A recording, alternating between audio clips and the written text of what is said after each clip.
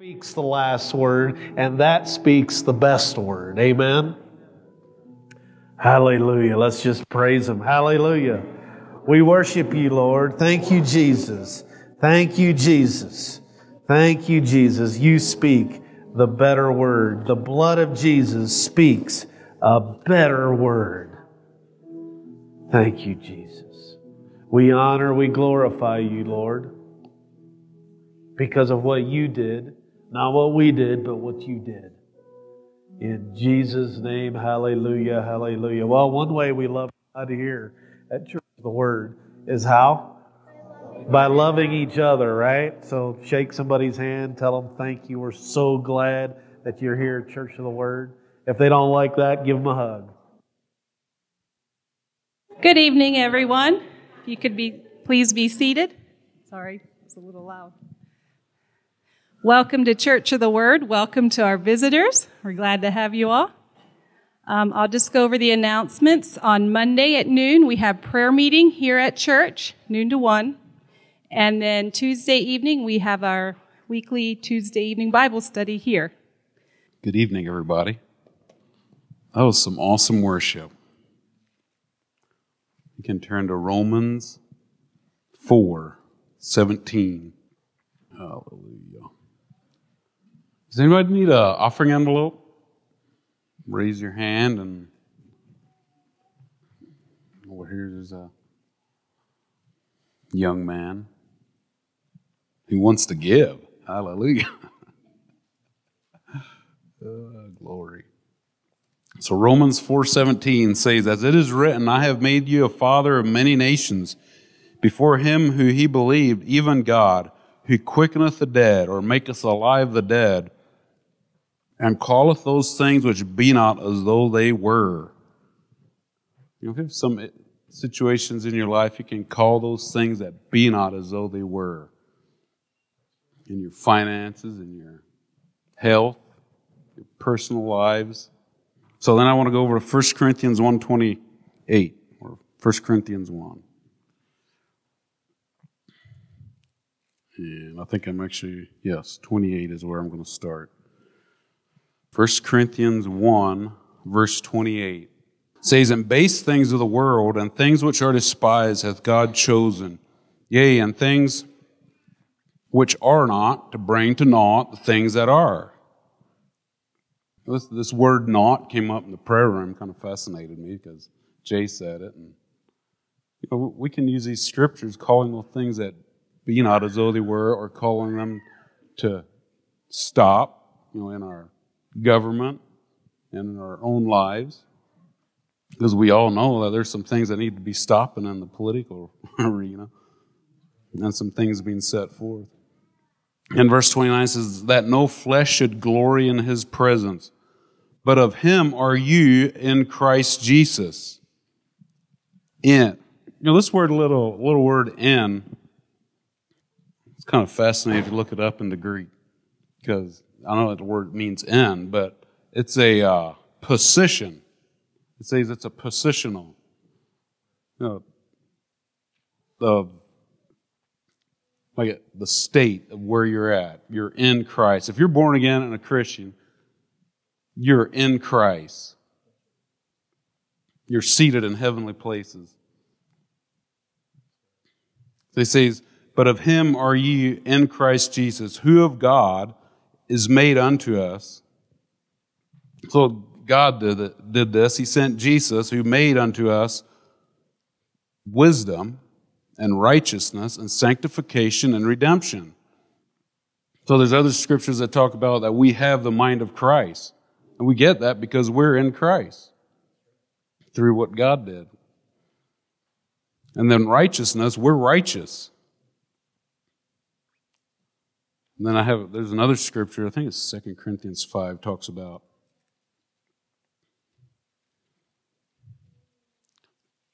2 Corinthians 5, the last verse, 21, says, "For He hath made Him to be sin for us, who knew no sin, that we might be made the righteousness of God in Him." You have been made the righteousness. If you're born again, you're righteous. Even if you don't feel it or see it, like the song we've been singing. What stuck out to me in that song about the blood is rewriting your history. And what I see in that is that what has been in the past doesn't dictate your future. It isn't your history. But when you become born again, yes, you maybe made that confession now, but you've actually been born again 2,000 years ago. That's your history, is in Jesus. Glory. And it says how's it go on? It says it's rewriting your history and creating a destiny. You have a destiny in Christ. So it says, and sanctification, redemption, that according as it is written, he that glorieth, let him glory in the Lord. Through this, we can glory in the Lord. That's why we glory. That's why we praise the Lord, is because of what Jesus did on the cross for us. He has made us righteous and sanctified and redeemed. Hallelujah. I also want to go to John 15. We're talking about in Him. We're in Him. So John 15, Jesus is talking about, gives a picture of this. John 15. I'm just going to read these verses here. Starting in 1, Jesus is saying, I am the true vine, and my Father is the husbandman. Every branch in me that beareth not fruit, He taketh away, and every branch that beareth fruit, He purges it, that it may bring forth more fruit. Now ye are clean through the word which I have spoken unto you. Abide in me, and I in you. As a branch cannot bear fruit of itself except it abide in the vine, no more can you except you abide in me. I am the vine, you are the branches. He that abideth in me, and I in him, the same bringeth forth much fruit. For without me you can do nothing.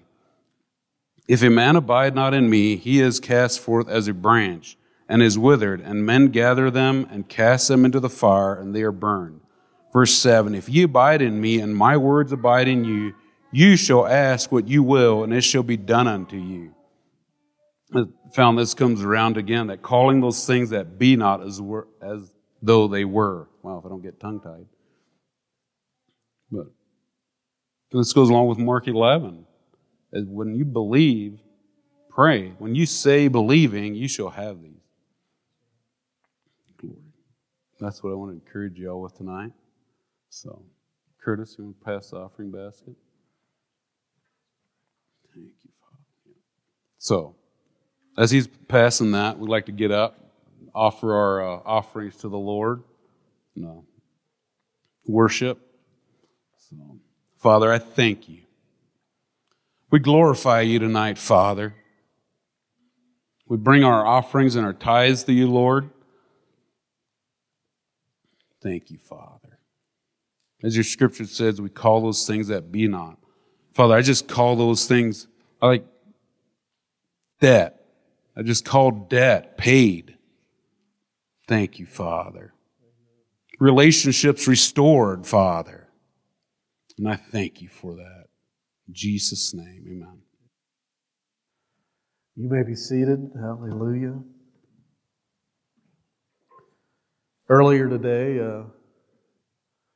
Lee wasn't even in the LTS classes, but he started saying some of the same things. But we had a great time in LTS about spirit, soul, and body and the difference between the three. And I believe it's one of the most crucial teachings that we need to understand as Christians is the difference, because you need to know and understand when you come to verses in Scripture what He's talking about. And this is the questions that you ask. Is this a body verse? Is this a soul verse? Or is this a spirit verse? Right? And anyway, Brother Ron was teaching us about how we're perfect in our spirit, right? We're perfect in our spirit. But yet, there's things in our soul we're still working unto perfection. And there's things in our body, but we have to believe we've been made perfect by Jesus. So it works by faith. Right? And the just shall live how? By faith, right? The just shall live by faith. So anyway, just good stuff. Thank you, worship team. We're not dismissing children tonight, is that correct? I did want to just discuss that a little bit. So we're going to have a children's service, and there's a couple moving parts that are happening, but we're going to start up the 0 to 4 group, and then we're also anticipating here in the near future, maybe by the beginning of the year or shortly after, that we start class number 2. Well, there's a couple things that need to happen. First, the room needs to be finished upstairs, right? And so the room needs to be finished, and a couple things have to happen to get that in place. And thank you, Jesus. But it's coming, right? It's coming. Well, tonight, and you just turn me down just a little bit. It seems to be echoing in my ears. Thank you. Tonight we're gonna talk about. Is it okay to look at the Word tonight? Is everybody okay with that? Is it okay to open your Bible tonight? Is it okay to lay eyes on Scripture and get some illumination, right? For all the. I remember being at a family reunion and I happened to say that we get revelation, and dear Lord, that was the wrong word to use. You don't get any more revelation than has already been given. You only get illumination. So if I say revelation instead of illumination tonight, forgive me, right? So if I say something that maybe you don't agree with tonight, aren't you glad, or at least I am, that the Word says you still have to love me? Right? The Word commands it. You may not like what I say, but you got to love me, right? And thank you, Jesus. Well, tonight, I believe that a lot of us are on the same page, but I want to just get our eyes on Scripture, go back to some basics, because I believe we live in a time right now, it matters what you believe. How many think it matters what you believe? And, it's time that we grow in that. There was a time probably back in the 90s for me where I just coasted through life and life just happened and I was oblivious of most things happening in the world. Like I just didn't understand or didn't even know. But as we get into this century, I believe each year that goes by, it matters where we stand, what we believe in, who we hang out with, and by faith, how we live. See, God's never changed. The just shall live by faith. See, it takes faith to live. Now, a lot of times we don't have the correct understanding of faith. Faith isn't our culture. Faith is believing. Hebrews tells us in Hebrews chapter 11, verse 1, it tells us that it's believing in things we don't see. How many know? How many have faith that there is a heaven? Right? Aren't you glad there's a heaven? Can you see it? No, not really, but you have faith. Sometimes we may get glimpses into the past or into the future. Sometimes we may have, you have stories of people on their deathbed and they looked up and they rejoiced, right? Because they began to see something, right? And it strengthens and bolsters our faith. But what I'm talking about tonight is really faith in the Word. Because we have to go back to Scripture and say, sometimes our circumstances, some things are happening in life that it's trying to tell us and dictate who we are and what we believe in. And we got to go back and say, this might be happening in my life, but just because it happened to Aunt so-and-so and Uncle so-and-so, maybe the song said, what does the Word say? Can we agree on that? What does the Word say? And one of the things that has swept our country over the last 2 years is fear and things about a disease. And it's one of those things that caught a lot of the church by surprise on what to do and how to deal with it. And I don't think that the enemy, if the enemy sees an opening, he's going to take it all, right? And it wouldn't surprise me. I'm not trying to speak death upon us, but it wouldn't surprise me that he'd try it again. So it's going to matter how we handle it and what we believe. So I want to go back to some basic things on healing tonight and why I believe in healing and why it's for us today and why that I can fasten my faith on the Word of God and it makes a difference in my life. Would you like to know that? Anybody want to know why I believe in healing? Well, let's turn to Isaiah. Let's go to the book of Isaiah, and on the 53rd floor and the 4th and 5th room. Sometimes you got to just say it different, that way people catch on, right? Maybe I told you to go the elevator. Yeah, the elevator worked. It was the right one. Isaiah 53, right? And Isaiah 53 is a powerful, powerful chapter. And the very first verse just is we're going to have to understand and know what report we're going to believe in. Who hath believed our report, it says. What report are you going to invest in? What report are you going to believe in? What report are you going to take time to take in and believe? Because, as much as we want to believe that we're sanctified Christians, if I do some physical things to you, I could probably stir up some things in Marlon. Now, Marlon's a pretty hard, tough cookie to crack, but eventually I'd probably get through.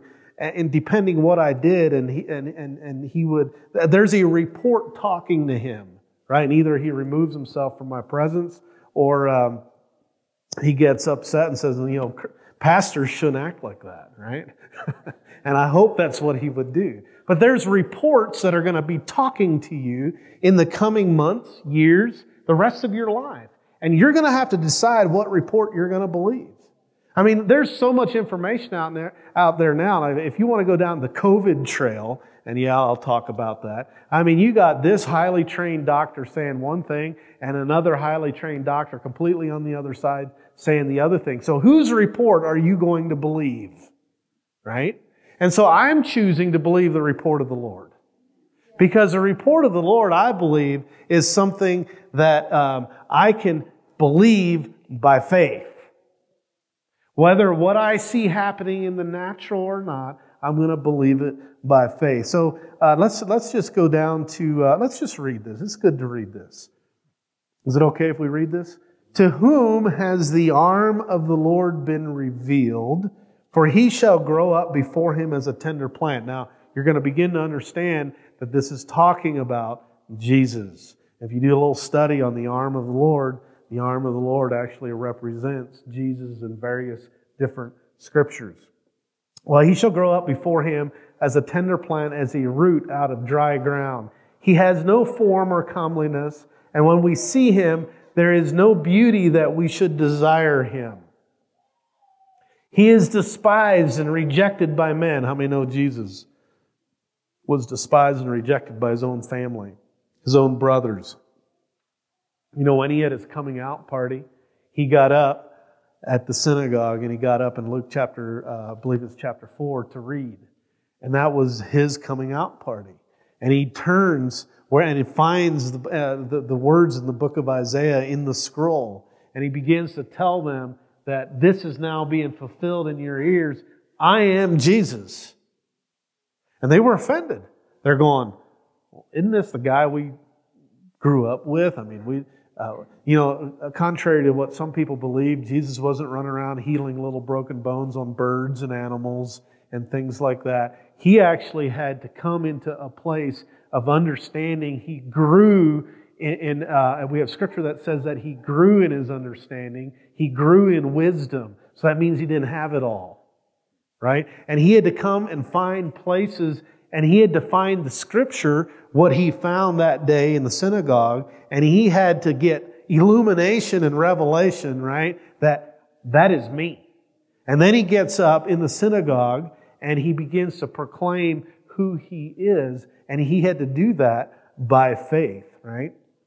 So this is Jesus being despised, rejected by men, a man of sorrows and acquainted with grief, and we hid, as it were, our faces from him. He was despised, and we did not esteem him.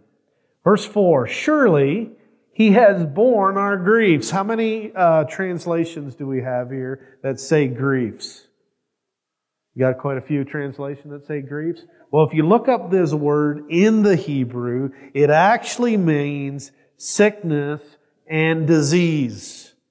So surely he has borne our sickness and disease. This is why I believe Jesus bore sickness and disease on the cross for me. Now, we can argue all night on what English word should have been used to describe the Hebrew word, and they actually had a great argument when they were translating the word, translating the Bible, the King James especially.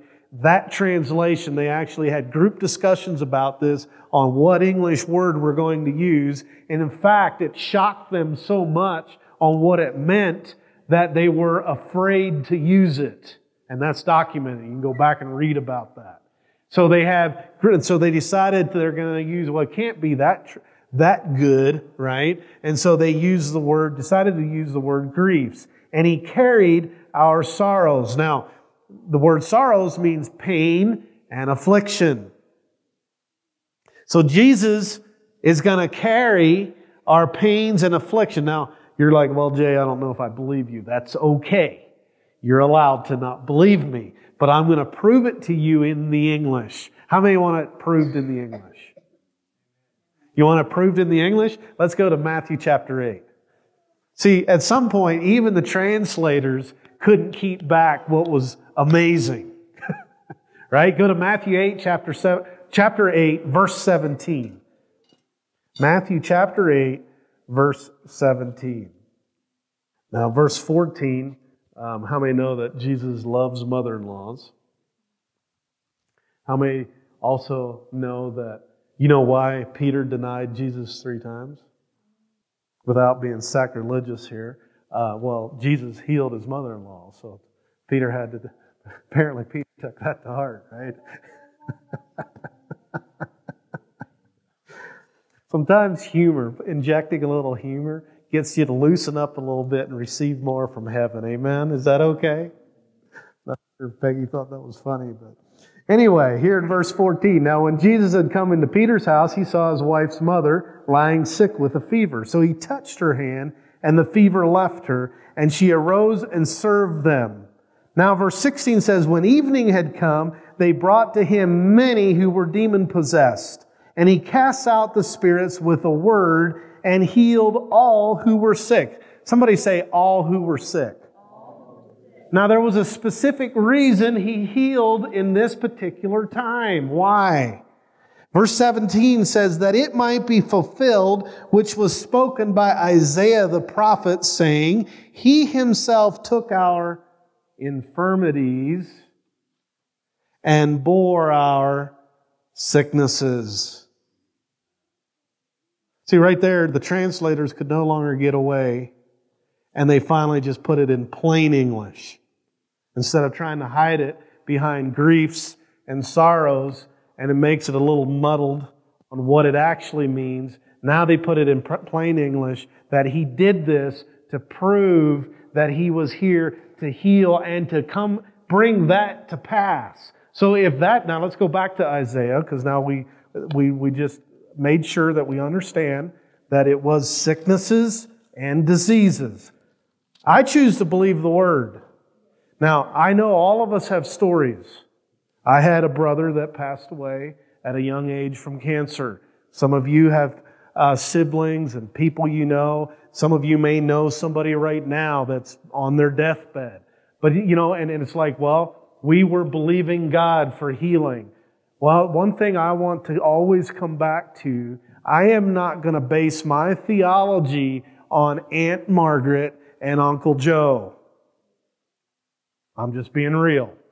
I'm going to base my theology on what the Word says. Because what the Word says trumps. Anybody ever play Rook?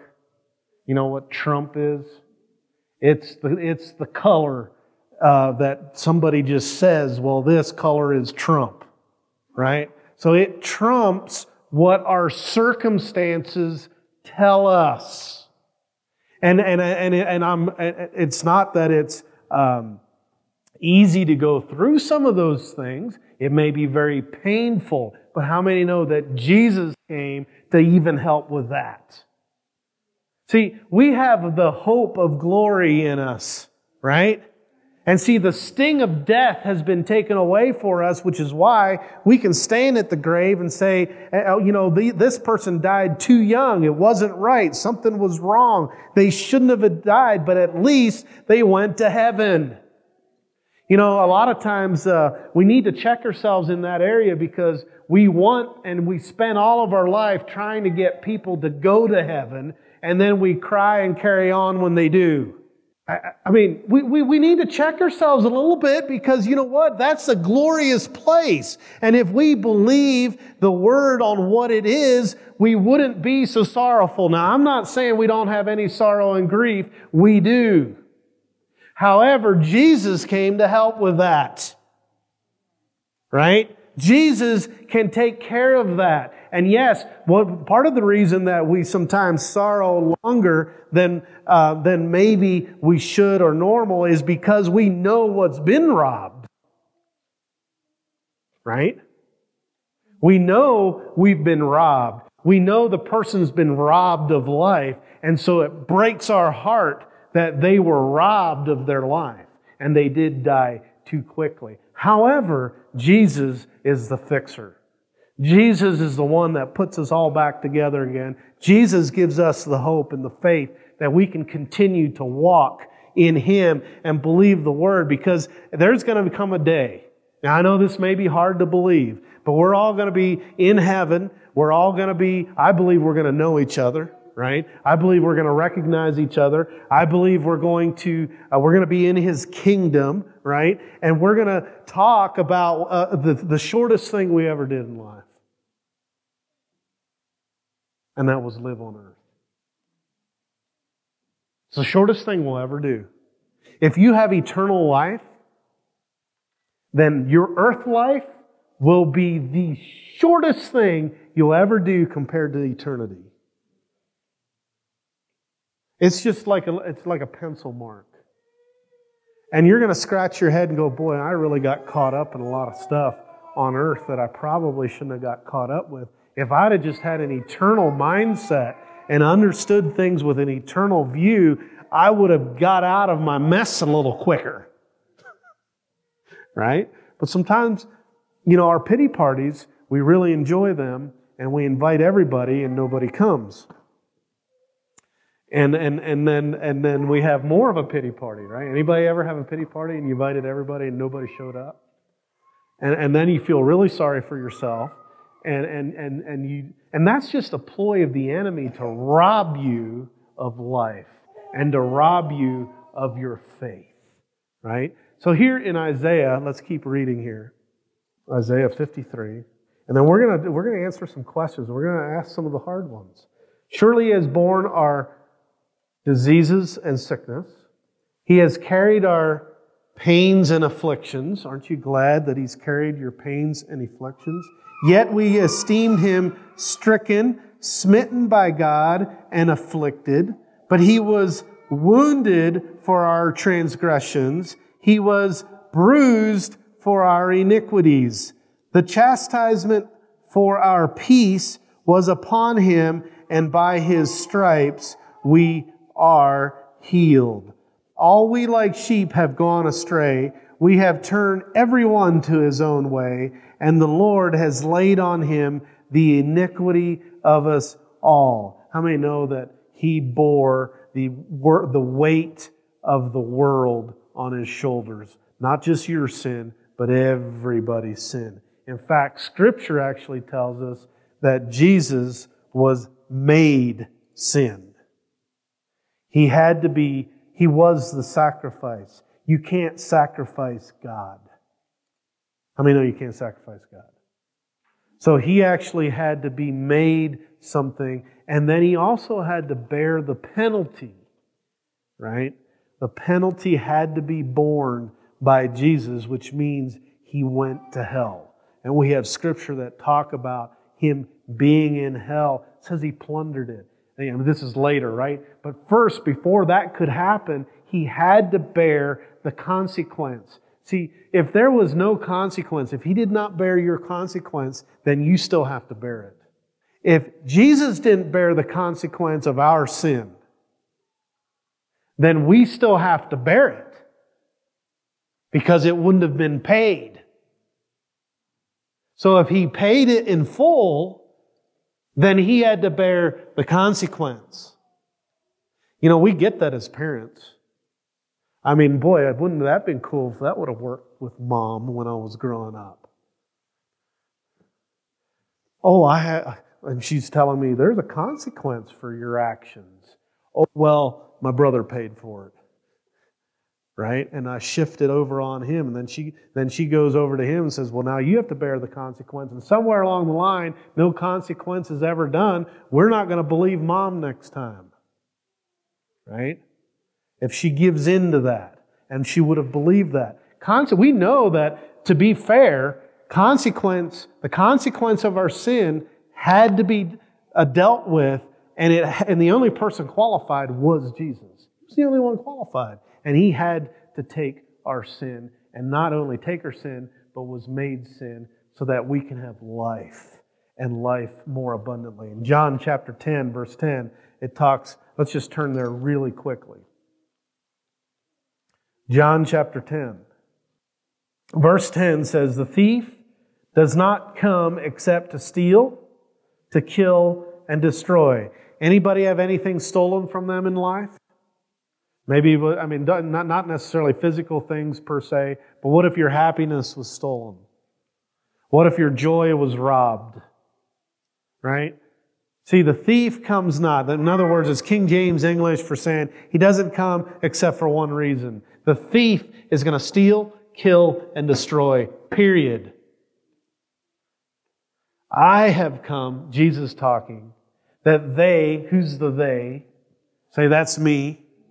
That they may have life, and that they may have it more abundantly. In other words, I like how the Amplified amplifies it, right? It's to the overflow. That they can have life till it flows over. You ought to have so much life in you that you got overflow. And people aren't looking at you as sad Christians, but they're going, how can you be so happy? Because you got an abundant overflow of life happening in you. That's what's happening. Now, Jesus didn't come, we don't read here that He came to bring us sickness and disease, do we? The thief comes to steal, kill, and destroy. And if Jesus is telling me that He just brings life and life more abundantly, then I'm believing it's life. I believe it's Zoe life. That's what it is. We go to church to learn things that the world already knows. You can walk down the streets of Delta and you can grab an unbeliever, somebody that's not born again, and ask him a question and say, is cancer good or bad? And he says it's bad. And then you go to church and find out that somehow it was good for you. No, it's bad. It's always been bad, always will be bad. It's of the devil. How many know, I shared this Tuesday night, that when it talks about when Jesus, I shared this Tuesday night, that the first Adam, sickness and disease came with the first Adam, right, when he fell. Then why would we say that the second Adam does not cancel out, the last Adam is who? Jesus. Why would we say the last Adam does not 100% cancel out everything the first Adam brought? Is my Jesus not that powerful? That the last Adam, Jesus, would absolutely erase and cancel everything the first Adam brought. There wasn't sickness and disease in the garden. When God created the earth, He said it was good. Right? He said it was good, and when God says it was good, it was good. So now let's go look, and I want to look at some hard things, because some of you are probably thinking, going, yeah, well, what about? So let's go look at it. Is that okay? How many know that if I want to present truth, I'm not afraid of the hard verses? Now, I might not have the answer for you. Is that okay? If Pastor Jay doesn't have all your answers, are you going to fall apart? No? Okay. Thank you. Glad that's off my chest, because I'd sure hate for you to fall apart because of me. right? You should have your eyes on Jesus, not on me. And I may not have all your answers. You may have a question I can't answer. But I'm here to tell you that I'm choosing faith in the character of God tonight. And it's been His character from the very beginning to produce a good creation and then put man that was created in His likeness and in His image and put it right into the middle of that good creation. It was the crown jewel of the entire thing that was happening. And He made man on the very sixth day at the very end when everything was complete and when everything was done. And the next day, the first thing man does was rested in what God did. He rests and goes, wow, Lord, You're amazing. His eyes open. The Lord breathed into him, and he became a living soul, a living spirit. And he opens his eyes, and he just looks around in amazement and he goes, Daddy, you did that for me? Wow, this is amazing. Right? That's the relationship God still desires with you. That's the relationship He still wants with us. When you wake up in the morning, you look around in amazement at what the Lord has done in your life. And when the goodness of God leads you to repentance, which is scriptural, because in Romans chapter 4, verse 2, it's not the wrath of God that leads us to repentance. It's not hell that leads us to repentance. He is so absolutely good and merciful and graces us that leads us to repentance. In other words, God is so good, and you go, Lord, You're so good to me today. And He goes, yeah, I know. You want some more? That leads us to repentance because we're going, I am undone. I don't deserve what You're giving me. So I am nothing, and I'm going to put everything I got in You. And I'm just going to believe You, Lord, because everything You have is amazing for me. And Your plan for me is awesome and great. And I'm going to follow You and Your will, because the enemy has lied and lied and lied and lied, in that if you actually become too much of a Christian, if you actually serve him too much, then you're going to have to do things you don't want to do. And it's exactly the opposite. The more you press in, the more you serve Him, the more you realize His goodness for you, the more you realize how amazing and how good He actually is for you, the more you actually desire and want to serve Him. And then you start realizing that His plans for you are to prosper. His plans are for you to be in victory. I have yet to find the person that actually does what they say they believe in the negative. Let me qualify that. You know, when we go into business, I'm part of lots of Facebook business groups. I enjoy business. There's a calling and anointing on me to be in business. And I have yet to find people that will follow a failed business coach. Now, maybe you can point them out to me, but I haven't found them yet. And you got Facebook groups of thousands of members following people and men because of their success. Not because they failed. Right? It's a little like the story Dale talks about. Dale and Bob are driving in the car, having a great old time worshiping Jesus. And Dale says it happened so quickly. They just sat and laughed and laughed and laughed. But they come up to a red light, and they're ready to turn right. And apparently on that street, they have parked cars, the parking spots coming up to the red light. And Dale, thinking it's just a line of turning right, he just whips right behind a whole row of parked cars and parks, thinking it's going to turn right. And all of a sudden they realize, this is parked cars. Nothing's moving.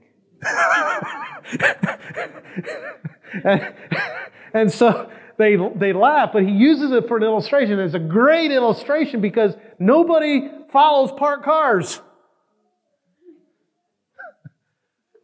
I haven't found the person yet trying to follow a parked car. I haven't yet found the business person that wants success in his business that follows an unsuccessful man. So we get it there, and then we come into the church, and then we got to rearrange our thinking, and we follow people that aren't healed. No, I'm going to follow people that are. And I'm going to believe by faith the Word. And I'm going to believe that over any book that was written or any song that was sung. Because I'm going to believe it by faith. I first have to, before I can even attach faith to it, and this is really what I want to drive at, you have to get settled. You cannot be in faith for anything. Anything.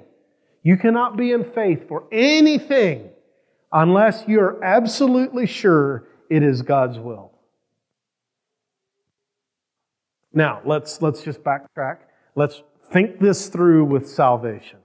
Because with you getting saved, when I got saved, I had to come to a realization. When you got saved, were you wishy-washy on whether it was God's will for you to get saved? I was pretty sure one foot was in hell. For me, I was really sure God wanted me saved. The problem for me was I wasn't sure I wanted to commit to it. But I was convinced God wanted me saved. Right? So how many here weren't convinced? They weren't sure. See, you may have been that at some point, but at some point in your life, you had to come to a place that you were convinced God wanted you saved. Now you can release faith for it. Because when you got saved, did you get teleported to heaven? No. All you did was maybe you recited a prayer. Somebody else got you to pray, right? And when you did that, maybe for you the lights went on and it went Shazam and all kinds of, and you got goosebumps and got goosebumps on your goosebumps. But at least for the rest of us, nothing really happened that much other than I believed. And when you get to a place of believing, you had to come from a place of it was God's will. So when you finally figured out that God wanted you saved and set free, then you attach your faith to that and boom, you're saved. Now you may not have necessarily felt that great. So maybe you did, maybe you didn't. I know people that didn't. I know for myself, the next morning I felt, the sky was sunnier and the grass was greener and wow, the world was amazing. It was awesome. And there was a difference, right? But it wasn't until the next morning until that happened. It wasn't exactly when I believed, right? So sometimes we have those experiences, but even if I don't have that experience, I need to go back to, I believe what the Word says, and I believe it by faith. Okay? So now I'm believing what the Word says about me, and I know that what the Word says is His will for me. And when I understand that it is His will for me, now I can use faith to believe. Because I may not see it in action, but I don't have to because the Word says. So now I go back. Sometimes I have symptoms on my body. I'm not here saying I'm never sick. I'm not here saying you'll never be sick. What I am saying, I can encourage you that God wants you well. And if He wants you well, then by faith, you can attach to what He wants, and now you can get out of your sickness, right?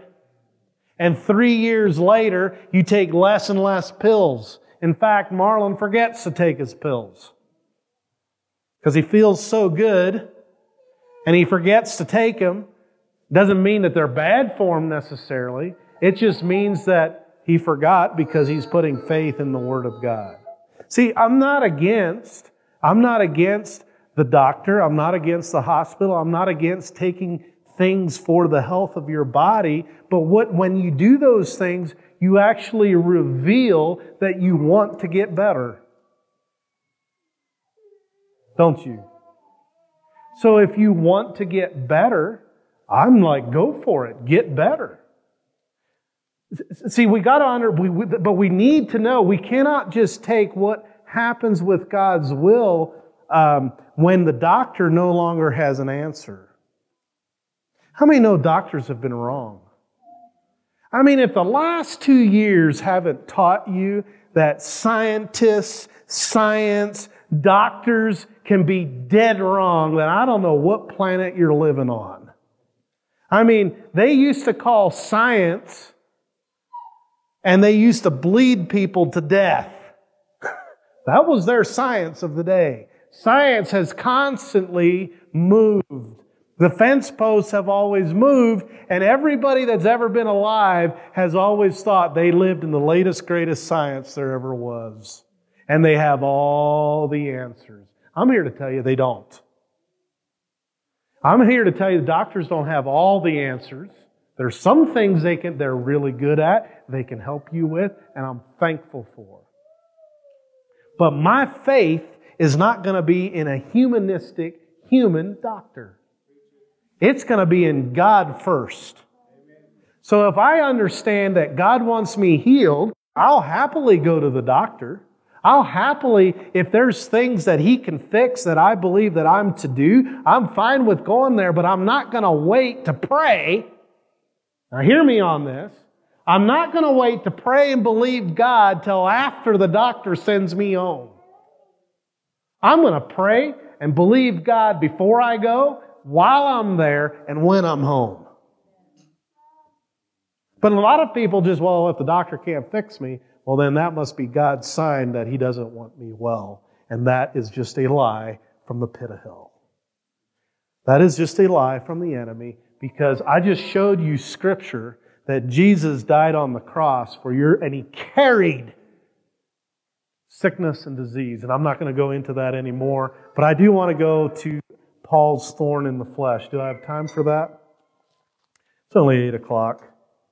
How many want to hear about Paul's thorn? I want to ask you a question before we go there. Where's your faith?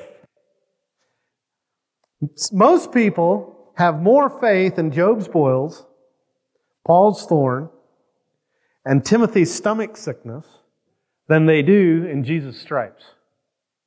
So which one are you? Are you going to have more faith? Well, it's true, because every time you bring up the subject of healing, they're like, yeah, but Job. And then you talk to somebody else, they're like, yeah, but Paul. Well, what about Timothy? And you're like, okay, so do you have more faith in their circumstances than the Word? Are you going to put more faith in that than what the Bible says? How many know that, and I don't have time to go into all of them, I'm not going to go to all of them, I'd be here for at least another hour, which would probably be good. But Job, just real quickly, Job repented at the end of the book. He repented for his view of God. And he says he didn't understand it. Right? So right there's your answer. He didn't have a correct view. He didn't understand it. He didn't even really know that there was a devil. See, you got to understand that we read the book of Job afterwards, and we're like, it was clear as the nose on your face. Right here it is. But Job going through it, he didn't really know. And he had to learn these things. He didn't have Scripture, by the way. He didn't have the Word. He didn't go back and strengthen himself in the Word and all the promises of God and read all the promises and say yes and amen. They're all yes and amen for me. Job didn't have that. You have something he didn't have. Right? You're aware there's an enemy, number one. Number two, and Job thought God did it. He was convinced God did it for him, to him. And then later, and that's why I'm saying at the end, he repented for his view. Right? I'll let you go research that and read it. Let's go to 2 Corinthians chapter 12. 2 Corinthians chapter 12. So which one are you? You have more faith in the stripes of Jesus or in Job's boils? You have more faith in the stripes of Jesus or Paul's thorn? I choose, I'm going to have faith in His stripes. I'm going to have faith that by His stripes I am healed. I was healed 2,000 years ago. I am healed now, and I can live healed, right? In other words, 3 John 2 says, I wish that you all prosper and be in health. See, even as, or to the degree of what's happening in your soul. Today we learn in LTS class that your soul is your mind, your will, and emotions. And what affects your emotions is really your mind. And you can have sickness of the mind, right? And the only way to get healing for those things is to get your mind renewed. In other words, you're going to stop thinking. I just read this last week, that in any given day, on a normal person, this is scientific studies now, if you believe it, they have 80,000 thoughts. So on any given day, you will have about 80,000 thoughts. Now, I don't know who counted it. Don't ask me. That is just what I read. 80,000 thoughts. 60,000 are negative. See, you need help before you even start. Right? 60,000 of your thoughts are negative, and I'm expecting, if you're extremely negative, maybe it's 70,000, maybe it's 75, maybe it's 79,999 for you, right? And you got one positive thought on a given day. And the only way you're going to fix that is to think different. Proverbs says, as a man thinketh, so is he. So the way you think matters. Now, a lot of people will go around and say, well, I can't help my thought life. I can't help what I'm thinking. I'll tell you, you can. And if you grab a hold of Scripture and begin to meditate and read and allow that to roll through your mind, you will think things according to Scripture. So let's just do a little fun activity. So I got a big pink elephant over here. Everybody see it? It's sitting down. It's like Dumbo, has big floppy ears, and it's pink, and it's sitting there with its front legs like this, right? It's right here. Y'all see it? Now count to 10. 1, 2, 3, 4, 5, 6, 7, 8, 9, 10. How many sort of forgot about the elephant? See, while you were counting, you kind of forgot. Now, it might have been a little bit there, but it was less, right? See, the same thing happens when you have negative thoughts bombarding your mind. You begin to renew your mind on the Word, and you get into the Word and understand what His thoughts are. Those things become less. And as they become less, the Word becomes stronger in your life. And you'll figure out one day, wow, God does want me healed. I mean, His name is Jehovah Rapha. That's His name. Now, I don't know if you know what Rapha means. Anybody here know what Rapha means? Healer. So why would the name of God be Jehovah Rapha, the healer? Or like He told the children of Israel, I am the Lord that heals you. Right? And He also said, I send my word to heal you. And in Psalms 103, there's benefits. Last time I checked, there's benefits to serving God because He heals all my sicknesses and diseases, and He takes care of all my iniquities. See, all of these things, we got to get that churning in on the inside of you, and you'll begin to think different, and you'll begin to act more healed. Because your soul is prospering. Your soul is realizing what it needs to know so that you can have the illumination and the revelation that you need. So let's go to 2 Corinthians chapter 12. Well, Jay, how are you going to get yourself out of this one? Let's look at the first word that where infirmities is used. And we're going to go to chapter 12, verse 5. Of such a one I will boast, yet of myself I will not boast, except in my infirmities. Now, if you look up this word infirmities, it means sickness.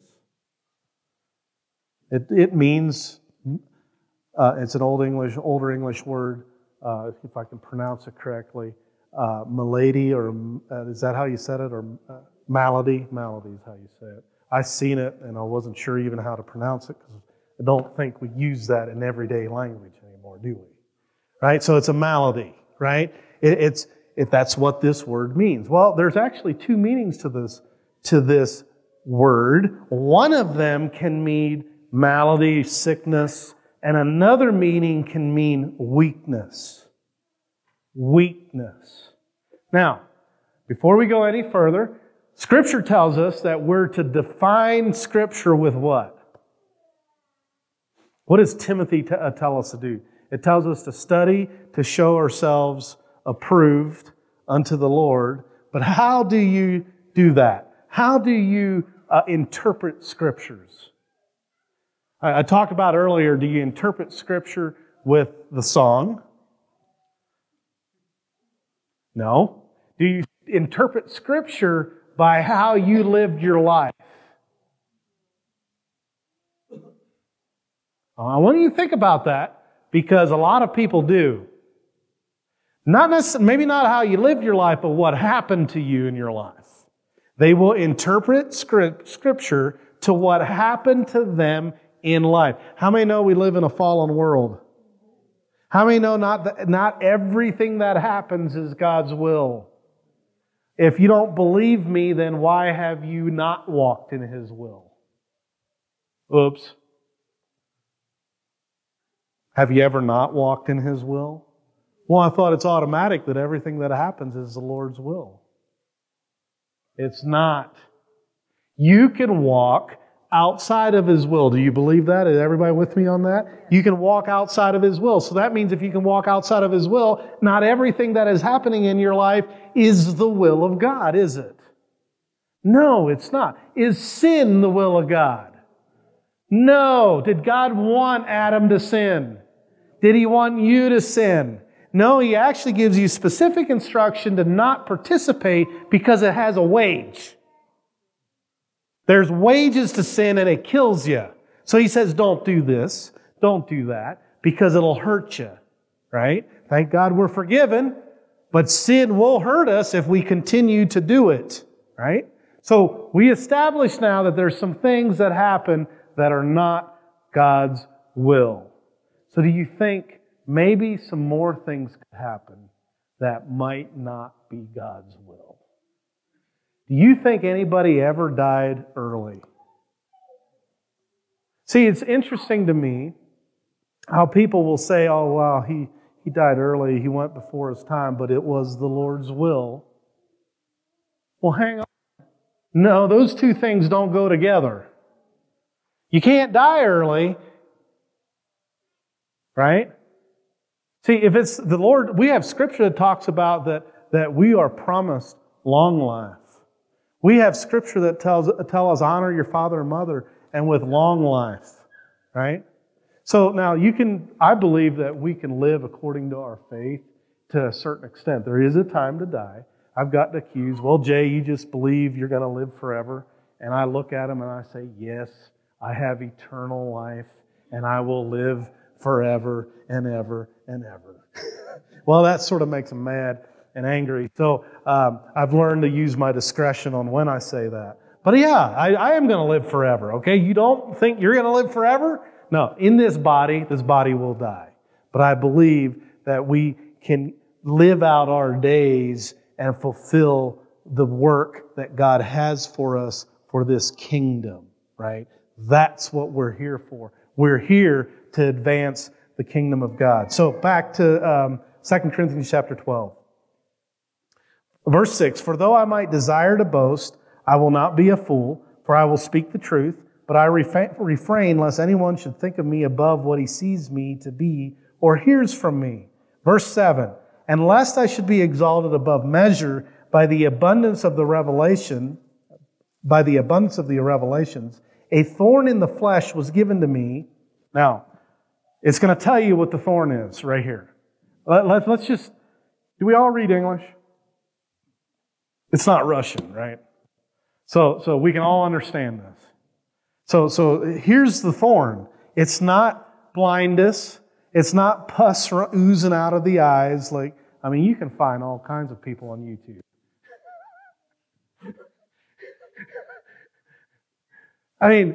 Pus running out of the eyes.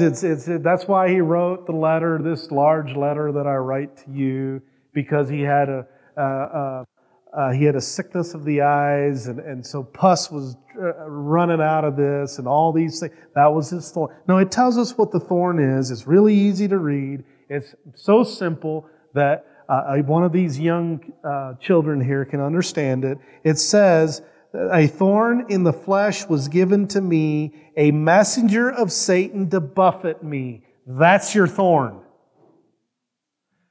The messenger of Satan buffeted him. And all we have to do is back up in chapter 11 and read about the buffets. Right? And what does it say in chapter 11?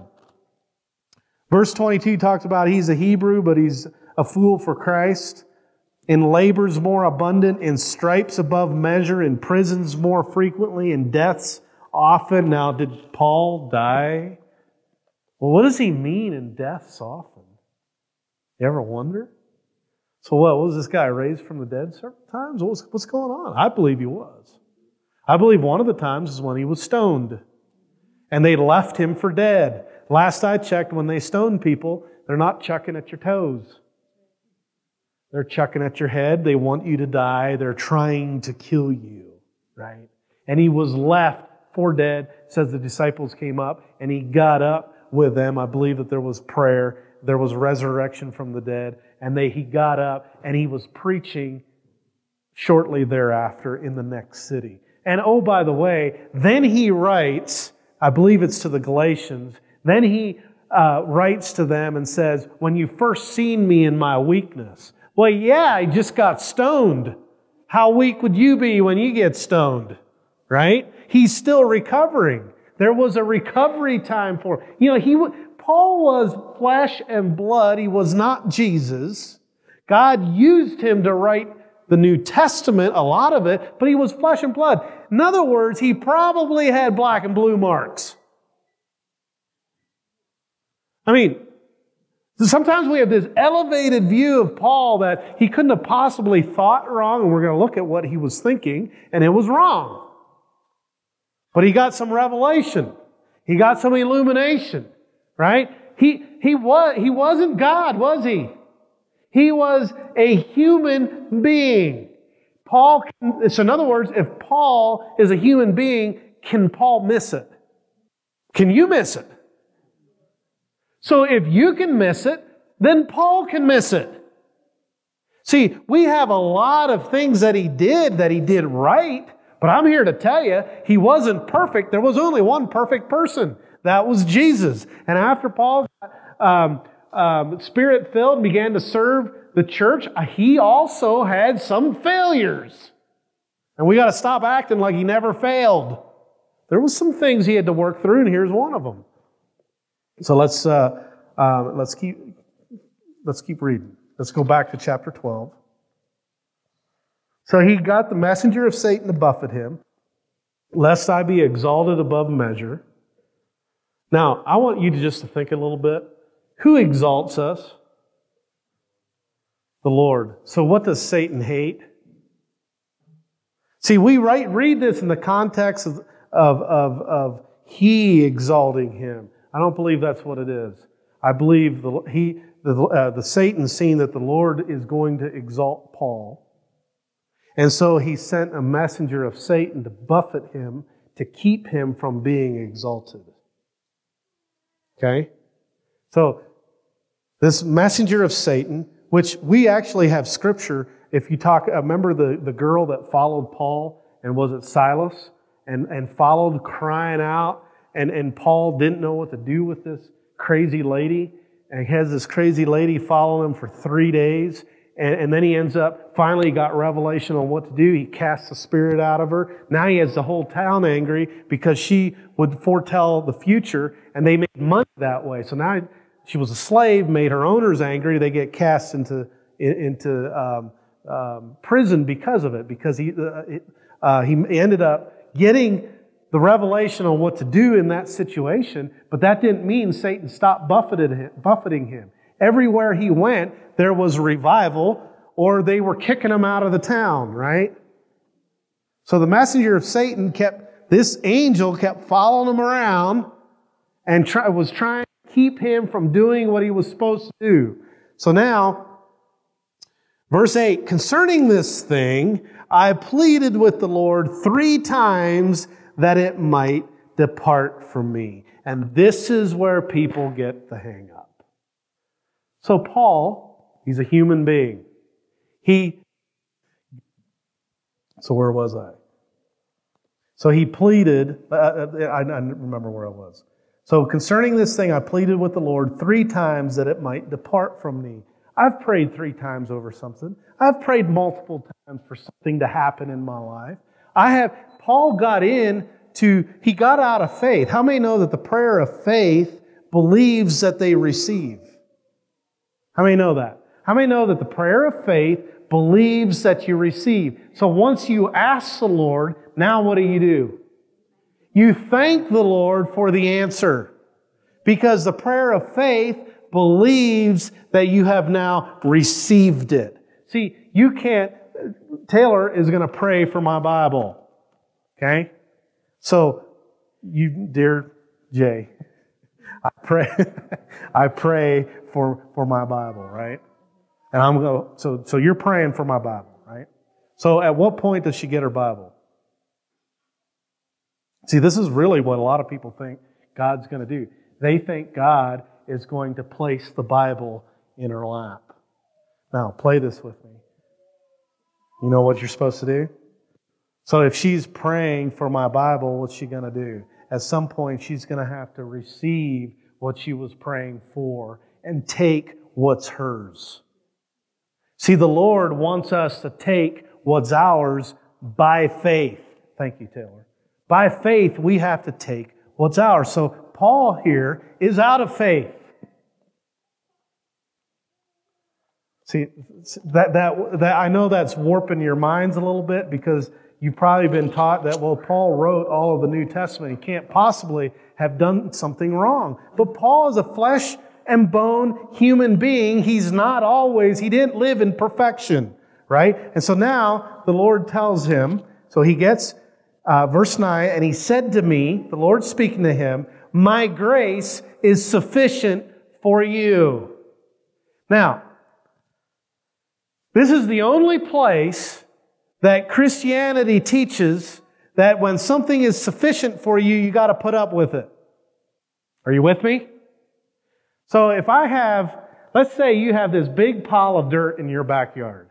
Picture this. You got a big pile of dirt in your backyard and you really want it to be moved. And you've been really bugged about this. You're annoyed.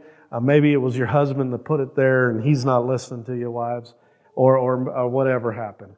And so you really want it moved, and I come up to you and I say, Marlon, you got that big pile of dirt, but don't worry, I got a truck. It's sufficient to move it. Okay? I just told Marlon that I have a vehicle that's sufficient to move the pile of dirt. Right? Marlon walks away going, oh, I just got to put up with this pile of dirt. Oh, dear Lord, I don't know what to do with this pile of dirt. This pile of dirt, I wish it would leave. And Jay said his truck's sufficient, but I just got to put up with this, and I just guess it's just my cross to bear. No, he doesn't. He goes, he scratches his head, and the little hair he has left there, and he goes, man, Jay's going to come and move the dirt. Right? When God says, my grace is sufficient, that doesn't mean you put up with it. It means it's sufficient to remove it. So you're here rejoicing. That's why he says the next couple verses. He said, my grace is sufficient for you, for my strength is made perfect in weakness. See, when you have a weakness, your infirmities, there's weaknesses in your life. That's when he's made strong because it no longer is you. See, Marlon can't go bragging to his wife how he moved the dirt. He has to let me get the glory, right? The same way, we don't get the glory for what we do in our lives. He gets the glory. So when you're weak, let the weak say, I am strong. So when you get to say you're strong, God gets the glory in your weakness. Now let's keep reading. It just keeps making more and more sense. Therefore, most gladly I will boast in my infirmities, see, weaknesses, that the power of Christ may rest upon me. See, you come across a challenge in your life, you start dancing. You're like, yeah, well, I can't move it. That's right, you can't. Glad you figured that out. You got to get over to the power of God in your life. And now you're going to glory when you come up against something you cannot do, because when you can't do it, He can. And when He can, He gets the glory. You don't, or I don't. Right? The glory is His, because His grace is sufficient for all your needs. All of your needs are taken care of because of His sufficiency and His grace. Therefore, I take pleasure in infirmities, in reproaches, in needs, in persecutions, and distresses for Christ's sake. For when I am weak, then am I strong. Now, I'm going to show you one more place. If you don't believe infirmities means weaknesses, I'll show you another place that this Greek word is used. Same place, or same way. Romans 8, verse 26. And if this doesn't make your ticker tick, then I don't know, I can't help you.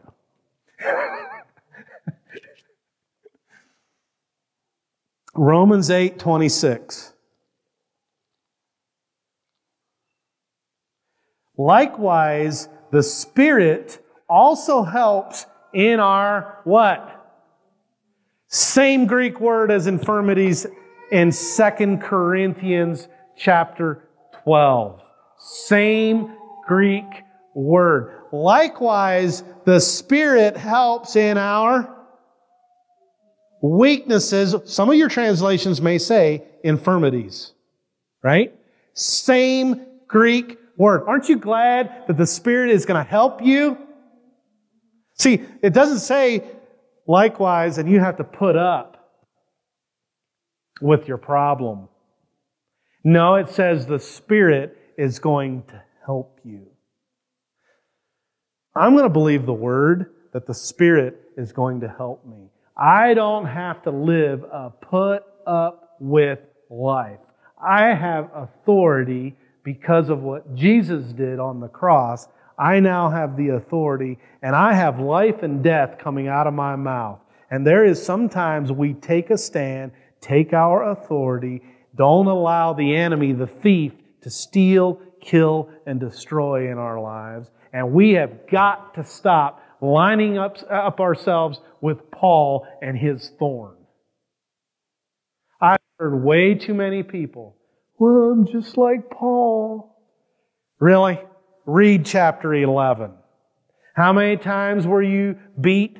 40 times save one. How many times were you beat by the bottom of your feet with rods this thick? And when they did is they propped your feet up and they beat the bottom of your feet so you could never walk again. And that man walked all over Asia preaching the gospel. Right? Just be a little careful when you say, well, I'm just like Paul. No, you're probably not. Let's just get real. You're probably not. And I'm going to be like Paul in the way that I'm going to glory in a weakness so that I don't have to put up with it, but I get rid of it. And I get delivered. Let the weak say, stay weak. Whoops, that's not what Scripture says, does it? Let the weak say, I am strong. Even when you don't feel strong, even when you don't look strong, you're going to have faith that you are strong because what you think changes how you act. Let's stand to our feet. Father, I thank you so much for your illumination of your Scripture. I thank you that your Scripture is true. And Father, I thank you for your character. I thank you that your name is the God who heals. And Father, I'm asking that there's people we know right now that are on their deathbeds or very close to it or not, maybe waffling between what should happen. Family members may be in in confusion, or family members may be not understanding who you are, Lord. But I'm here to declare your works. I'm here to declare that your name is Jehovah Rapha, the healer. And Father, I pray that anybody can receive by faith your character and understanding of your character. In Jesus' name, amen, amen. Hallelujah. Tell people the good news, the too good to be true good news of Jesus. In Luke chapter 4, when Jesus got up in the synagogue, He got up and He talked about all the things He came to do, and it's never stopped. Amen? Hallelujah. We'll see you Monday noon and Tuesday evening for Bible study. You're dismissed.